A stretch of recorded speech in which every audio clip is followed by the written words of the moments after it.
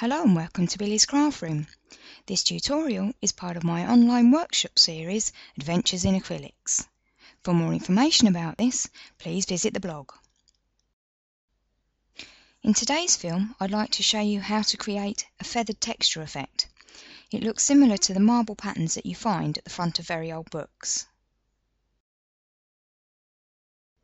Here's a couple of examples of pieces with a feather texture applied.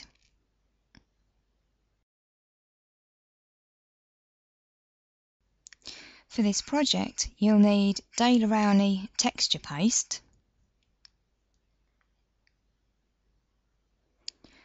acrylic paint. I'm using Winsor & Newton's Galleria, which is their Flow Formula acrylic paint, and the colour I'm using is Payne's Grey. A palette knife, these flat ones are most useful. You'll need a jar of water. To add colour to the paste, I'm going to mix it in an old milk bottle top. A piece of cotton rag to clean your tools. And you'll also need some unprinted newspaper. This is available from house moving supply stores. Texture paste is best applied to a more sturdy surface, so I'm using mount board. I'm working on a non-stick craft sheet, which makes it much easier to clean up afterwards. Because I'm going to mix colour into it, I'm putting some of the texture paste into the milk bottle top. It saves having the main jar open for too long. It's also more manageable to control in a small space like this. Don't forget to put the lid back on the main jar. Take a tiny amount of the Payne's Grey onto the palette knife and mix it into the texture paste. Payne's Grey is a strong colour, so start out small and add more only if necessary. Continue to mix until you have a colour that you like. It doesn't have to be completely blended.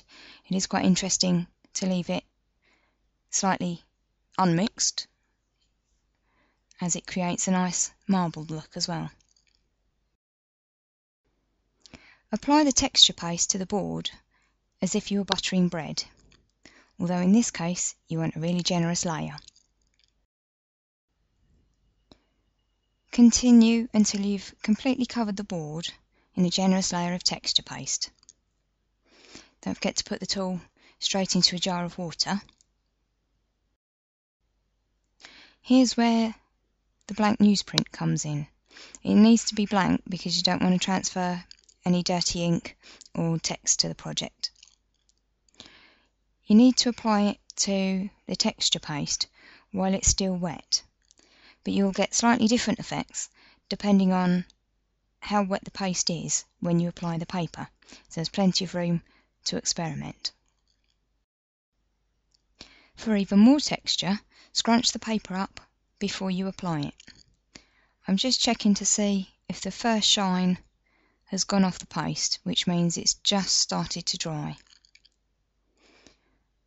Place the paper on top of the paste, and I'm not pressing hard, I'm just making sure that the paper is in full contact with the entire surface of the board and the paste.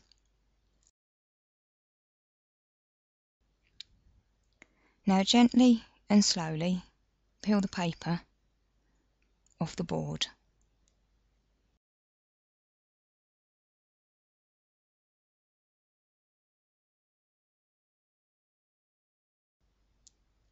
As you peel away, you'll be left with that feathering texture. It's well worth experimenting how long you leave the paper on before you peel it off, as there's quite a variation of effect. Hope you can see the texture in this piece here. Now I need to set it aside to dry completely before you do anything else to the piece.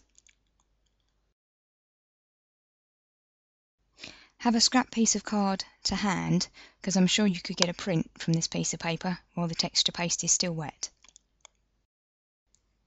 Each piece you create with this technique will be unique. Here's a few samples of some others that I made earlier. For another effect again, why not use a plastic bag to press into the wet texture paste to peel away? It gives a different effect, but it's worth experimenting just to see what the results will be. I'm now going to add some Payne's Grey onto the sponge to highlight the feathered effect. It's really subtle. It's easy to see in real life, but by adding the paint, it really shows up. If you dab very lightly with the sponge, then the paint will only catch on the raised areas. If you want to work the paint into the recesses, just press a little firmer.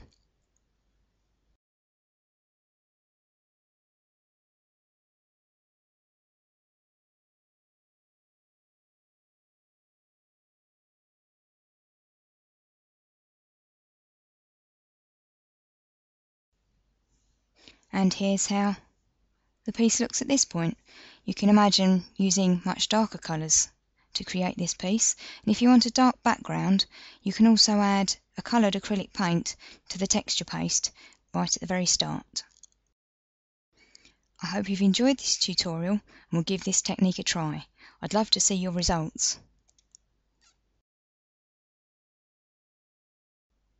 See you next time for more adventures in acrylics.